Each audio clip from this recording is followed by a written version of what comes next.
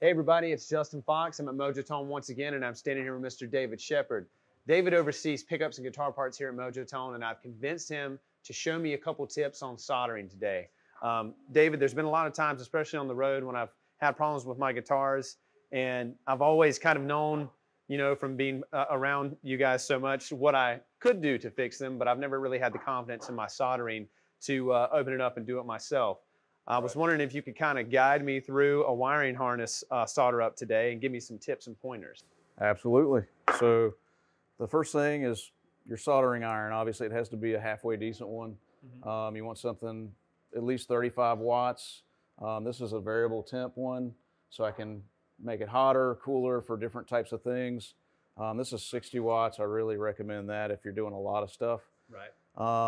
And then the solder is important too. We use lead-free for obvious reasons, but if you're doing stuff yourself at home, I recommend leaded rosin core solder. It's much easier to work with.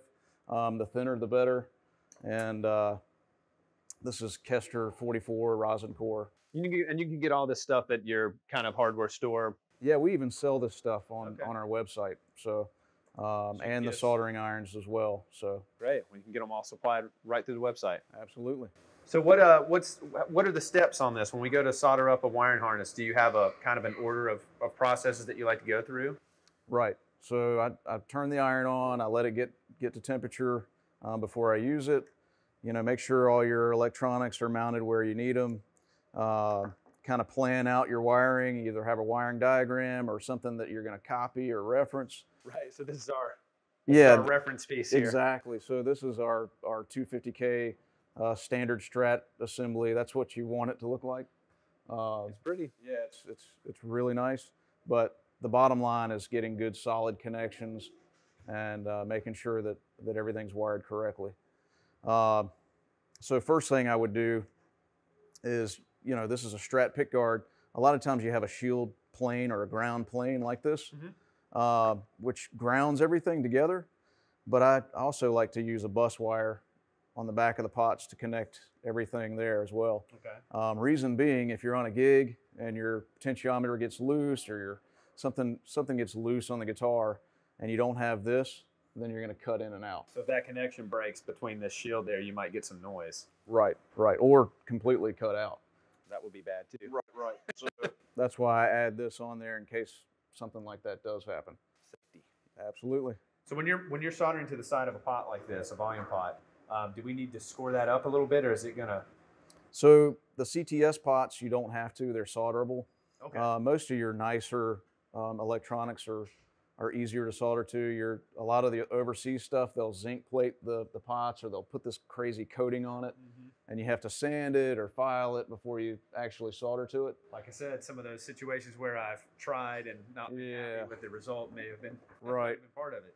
Absolutely. So these are, you know, CTS, CRL, Switchcraft, those kinds of components you don't have to sand or scuff up. They'll take solder.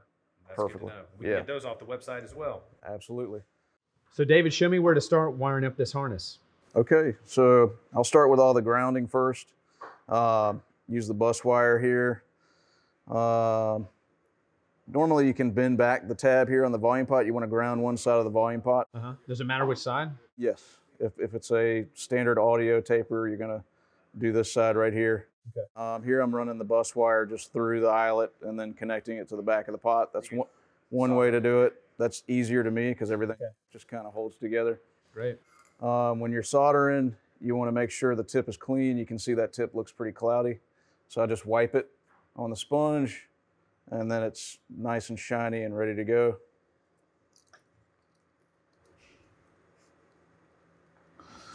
And then you want to make sure you have clear access to what you're doing. And I'll set the iron down and kind of touch both the back of the pot and the bus wire. Get the heat going and then flow the solder into it. And then you can see it just kind of flow out and onto the pot. So you don't have to leave it sitting on there for long. If you have the right kind of soldering iron. It's a feel. You got to look at it. You got to pay attention. If it's too hot, the solder will just start to bleed out everywhere. If it's too cold, it'll just sit there as a bead and it won't actually flow. Right. So you want to get that temperature to where it flows out pretty easy.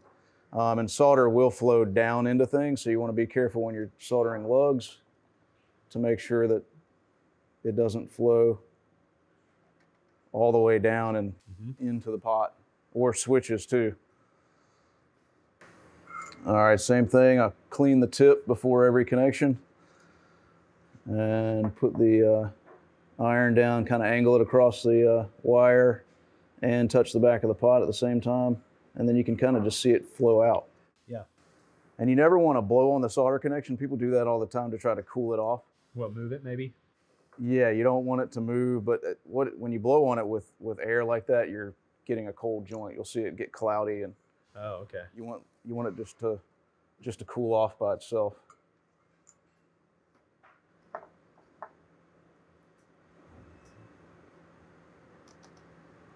So good solder joints are shiny, they flow out.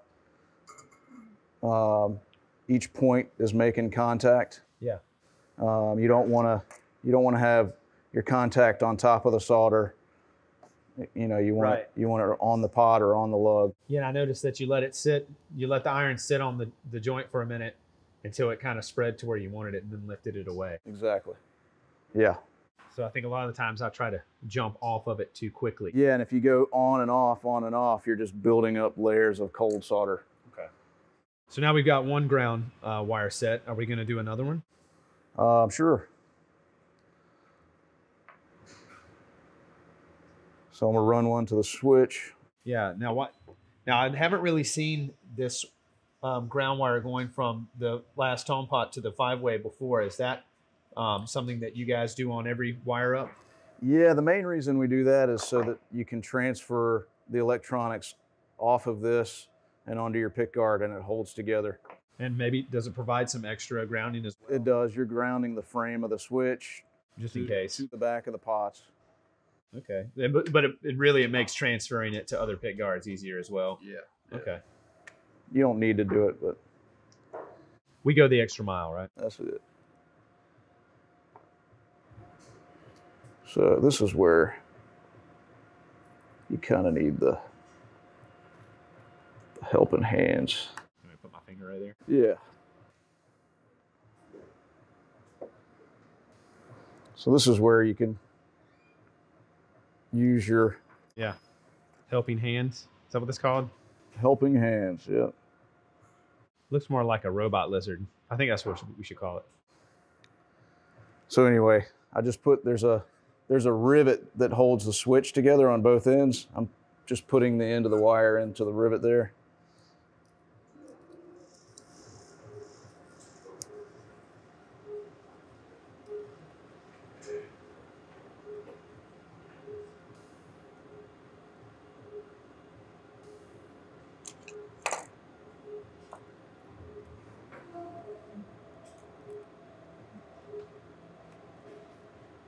And I'm kind of moving the tip around to get it. Just letting the solder flow a little bit there. Yep. And then it makes contact to there. And then same right there.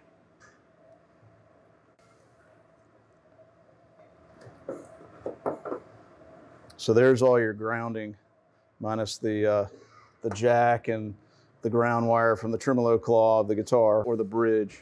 All right, so now that we've got the basics of soldering and the grounds done, let's grab your guitar and I'll kind of guide you through how to solder the rest of it. All right, so I'm gonna do my best to try to show you a couple of bad solder joints. I haven't tried this, so. Do you want to hold this wire for you? No, this is good because this is showing the wire's not actually touching the back of the pot. Okay. And it's just kind of loose, you know, and it's moving around. You definitely don't want to do that when you're soldering because when the wire moves and then the solder cools, you might get a bad solder joint. But I'm just kind of getting on there with the iron, struggling with the wire, you know. And see, I'm stacking. There you go. That's a bad solder joint. But look how the bead is peak. It's not actually flowing out. That looks like some of my work. But can you see that? Yeah. It's just kind of a blob, and there's no like flow out on the back of the pot, and you can just take that and break it off. Wow. You don't want to have that. You want to make sure that you're actually flowing it, and you can see it kind of flow out. Another thing to look out for when you're going through your lugs, some people just stick it in there like that. But there again, if it's moving around, it can give you a bad connection. So if it's moving around on you, just loop it. Put yourself a little hook on it and run it in like that. Okay. And that'll hold it into place and make your soldering more stable.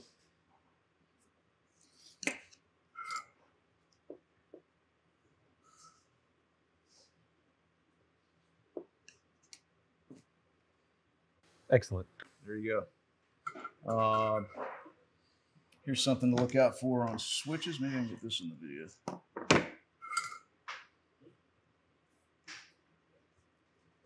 This is a big one that people call up all the time and say that the switch is not working or it won't go into one of the positions. And that's because they overheated it. So solder flows down. Your switches have your lugs up here, and then the connection happens down here. If you're putting too much solder on there or overheating it, that solder is just going to flow right down into the switch. And you see people do this all the time. See it? It's flowing down in there. Boom. Yep. And it closed the switch up. And now you can't use the switch anymore. It's completely ruined. Wow. So I purposely ran the temperature back on the iron to where it's not hot enough to flow the solder very good. And this is kind of an example of what a bad soldering iron would do for you. So, and also not having the wire secure. You want it secure, and you want it touching exactly where it's going. So it's just kind of floating here.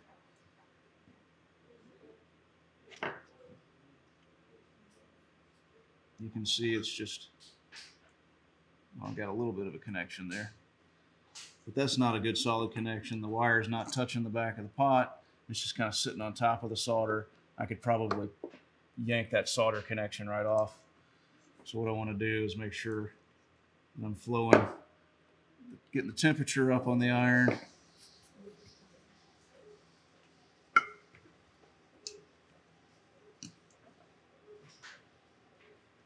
Making that contact smooth. And then the solder's flowed out nice and easy. All right, so going into the lug here, just sticking it in there like this and making a solder connection. It's okay if the wire is secure, but if it's moving around while the solder is cooling, then you're gonna end up with a bad connection. So if that's a problem, just put a little hook in the wire and loop it into the lug like that so it doesn't move around on you. And then that way you can come in and make an easy connection.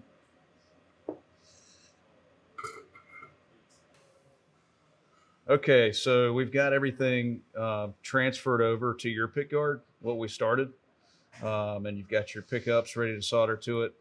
The first thing you want to do is go ahead and make your connections from the switch to your tone pots and your volume pot. Okay. Since everything's kind of easy to get to. And we've pre-cut some wire here, I guess. Yeah, so cloth covered wire, you can push it back. Yeah. And you don't have to strip it or anything. You just push it back to where you want it. I tried that once. It didn't work too well. There's a lot of thread everywhere. Yeah. So yeah, you can make a mess of it or not. But so your volume pot connection, you want to go to that lug right there. Are we going to go in from the bottom or from the top? Usually I'll go in from the bottom. Yeah. Go ahead and. Should we loop it, or are we just going to try for straight first?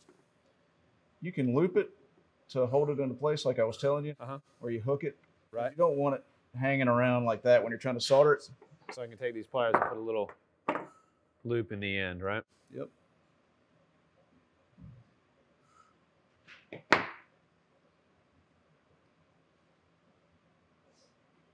Just to let it hang out in there.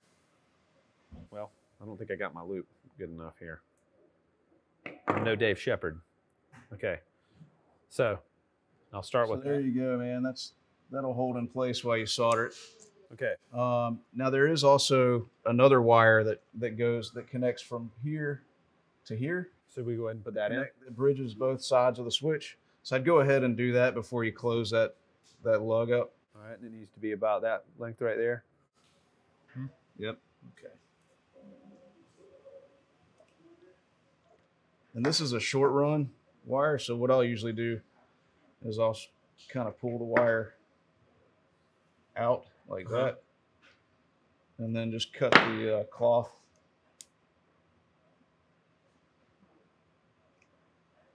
Okay. And then that way you don't end up with the the cloth all bunched up on. Right. And now for this one, should I go in from the top on this one just because of how we're coming through there? All right.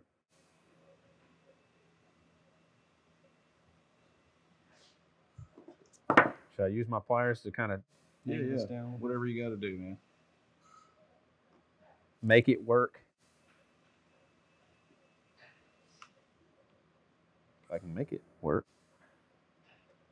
Yeah, that'll work, man. Yeah. And this is pre-tinned wire too, so you don't have all the strands coming apart. Right. Yeah. It's really good to work with. Yeah, it feels robust. So another thing to consider too is your insulation on your wire. If it's jammed up against your lug there, it's going to act like a heat sink, and it's not going to let the solder flow into the lug very well. So I try to get the insulation back away from the the connection. Yeah. And then you can push it back when you're done. After you're done. But you can get it up pretty close, but just make sure it's not like jammed up on it. Okay. So we should start with the double over here. Go ahead and make that connection. All right. So we got our soldering gun at the proper temperature. Clean the tip before you use it. Don't forget that. All right. So we're gonna put the gun to the wires. And you want to touch everything with the iron. Try to touch both wires and the lug. I'm going from this way then.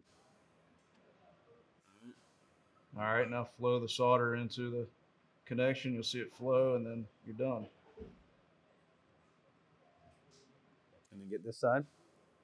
Yep.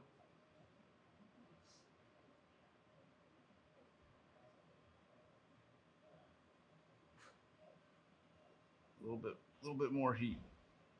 So you don't want to touch it and bring the iron off. Okay. So flow some more. If you have a connection like that, go ahead and flow a little bit more down into it. There you go. Now you're good. Oh, see, when it came off, it made a nice little bead there. Yeah, you get an eye for it. You kind of see the solder flow out. All right, and then what's the next step here? We're gonna connect this to. Yeah, so you connect that to the volume pot. Which so it's going to go to the outside there.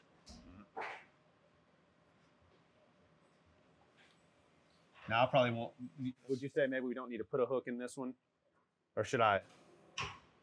You can. I mean, you don't really need to. Yeah. Kind of maybe push it down like that. Okay. And then that way it's kind of held into place. Yeah. But yeah, again, this is the pre-tin stuff, which is super nice because wherever you kind of move it and push it, it stays. It's a lot easier to deal with. Go ahead and connect that one then. Yep. And just make sure you don't have any stray wires. Right.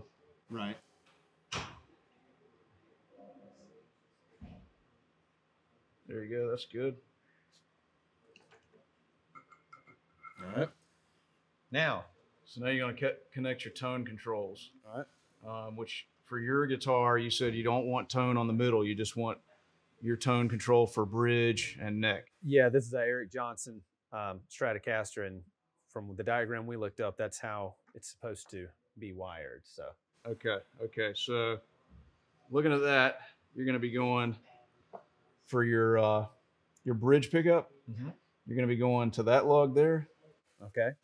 And if you were doing your middle pickup, you would normally jump these two together. Right. to get your bridge and middle sharing the tone control. For this tone pot. Yeah, for that tone pot. But since you don't want the middle connected, just go to the bridge, the one that connects to the bridge pickup. Okay. And just run underneath and down and then over to the outside. This post? No. This There one? you go. Yep. Okay. So this one looks about the right length then, doesn't it? It's Yeah. maybe a little long. Should I trim it? You can. Actually, maybe this one would be good, or did you already cut that one? This one, let's check see. It's a little. Well. You can use that for the other one. Yeah, we'll do that for the other one. We'll use this one. Okay, I'm gonna cut just a hair off of this then. Anything? It doesn't matter because you can tuck loop it down and okay, I'll do get that the one. wires out of the way. So I'm putting my hook on here for this since I'm gonna be going under. And then I'm going to use these pliers. Can you use pliers like this? Am I supposed to do this? Yeah, definitely. Anything to help you. Yeah. I need it. I need the help. There you go. We happy with that? Yeah, as long as it's held into place, just make sure. See how this wire's sticking up and the insulation's jammed on that? Mm-hmm. So I could pull that down when I go to solder, or just push it down. Yeah, just kind of get it. You may have to redo that one after you make that one connection. Let me do this. But yeah, you can kind of.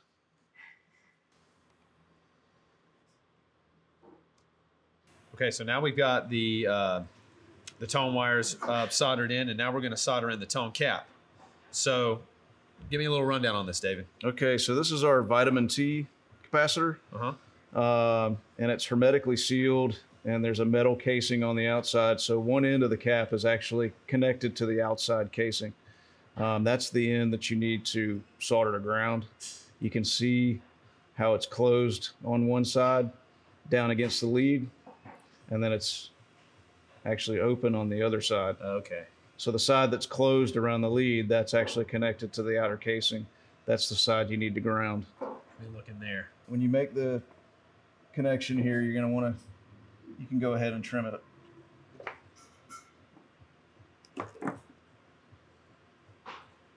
About like that. So you're going to jump the open side of the cap between these two lugs, between the outside of that one and the center of the other one. All right. And sometimes you need some needle nose to help you a little bit. Yep. Get in there. Get your hole. Oh, no, I got it now. Said that. Okay.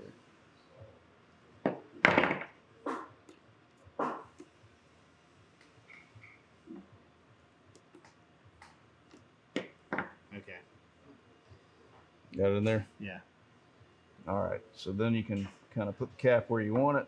Mm-hmm. Make sure it's not hanging over off the side too much to where you can't get the pick guard down. That's pretty good. It's centered over the back of the pot. Is this through the eyelet enough? That's through the eyelet there, so you can go ahead if you want and make those two connections. All right. You just want to make sure you're not contacting any other points, which you're not, so you're good to go, man.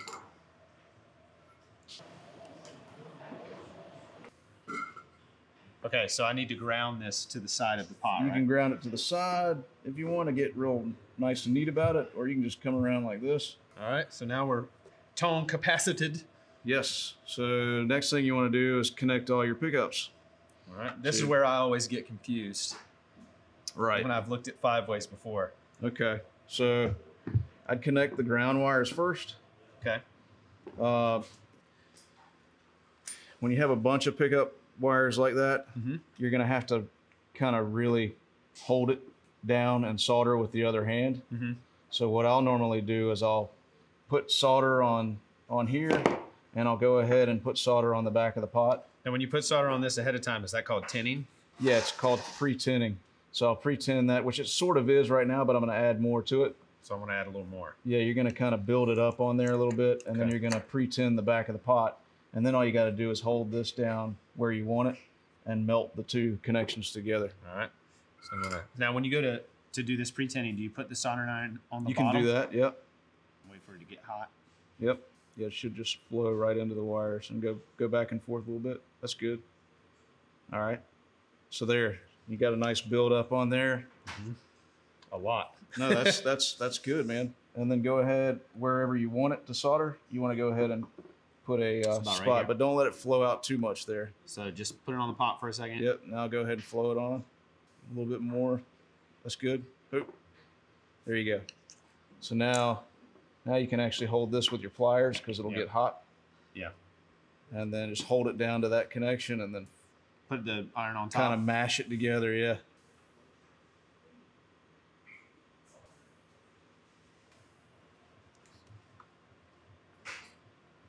Until you see it just completely flow out on the pot.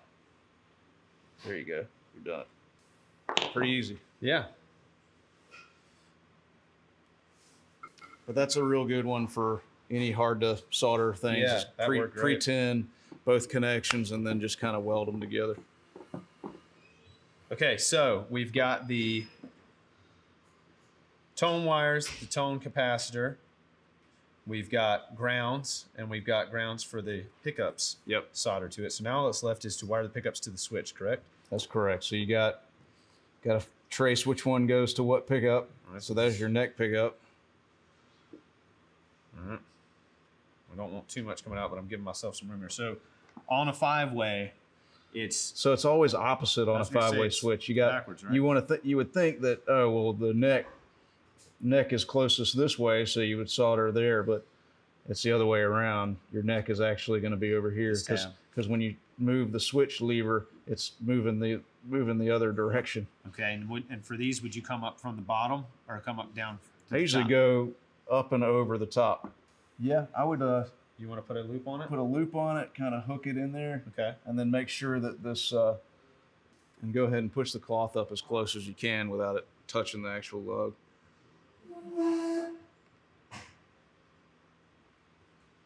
How's that look? Looks terrible. No, I'm kidding. No, it's perfect, man. Okay. Go ahead and do it.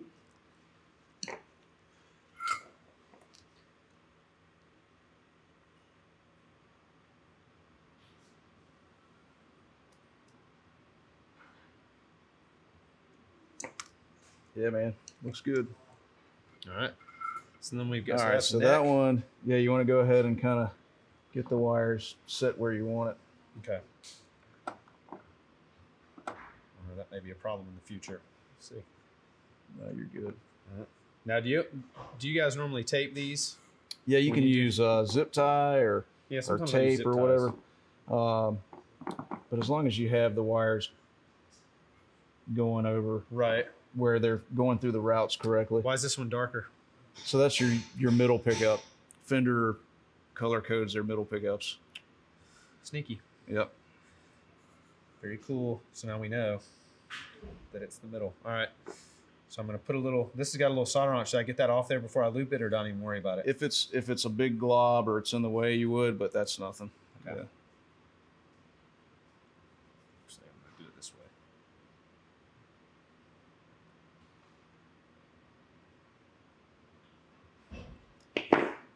Okay, so we're coming in from the top again. Yep.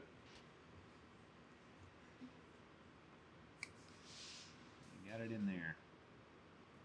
Now, should I push that sleeve a little closer before I do that, or we can do that after we get it connected? Go ahead and get it where you want it. Yeah. Before you solder it, because sometimes the inside kind of melts a little bit. Right. And then you can't move the insulation at all. Right. Well, you know what?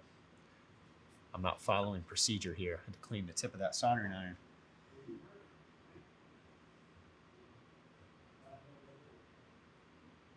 A little more solder. There you go. All right. One last and then go ahead piece to go. Kind of tuck that where you want it. Tuck it in there.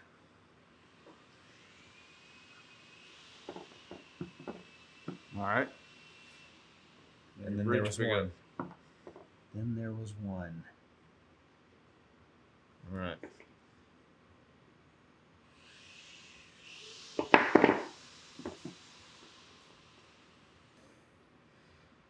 Well, now I know. I'm going to flip this around a little bit just because it's like twisted in a weird way. You know what I mean? Right. Okay. I mean, that's okay, but you could put a little bit more on there. Put a little dab on. Just a little dab will do you. Happy solder. Okay. All right. All right, and then we'll tuck this. Okay, I think that's about it. David, let's get this into the guitar and make sure everything's working. Sounds good, man. Thanks. Thank you. So David, thanks for guiding me through this. I learned a lot and I feel a lot more confident in my soldering skills now. You did good, man. Thank you. Let's see if it works. Yeah, I guess that's important, right? Yeah. Let's see.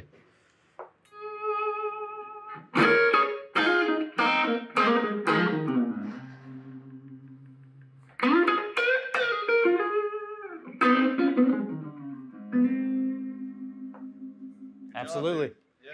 All right, guys. As always, for more information, visit mojotone.com. We'll see you next time.